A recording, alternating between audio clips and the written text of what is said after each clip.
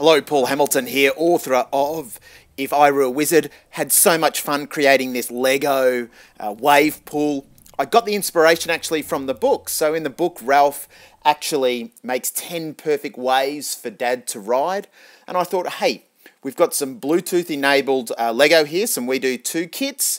Let's get together, get some water, let's get messy.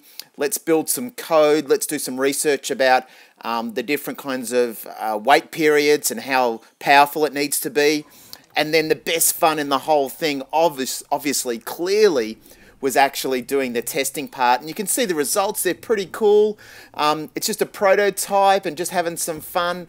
But you can really look at some maths and some physics behind this as well, but it was just a whole lot of fun, and I reckon kids would absolutely love doing this as a little kind of STEAM kind of challenge as well. And once again, it's based on my book. This book doesn't teach kids to code, but it's just a really good springboard into the magical world of coding and programming.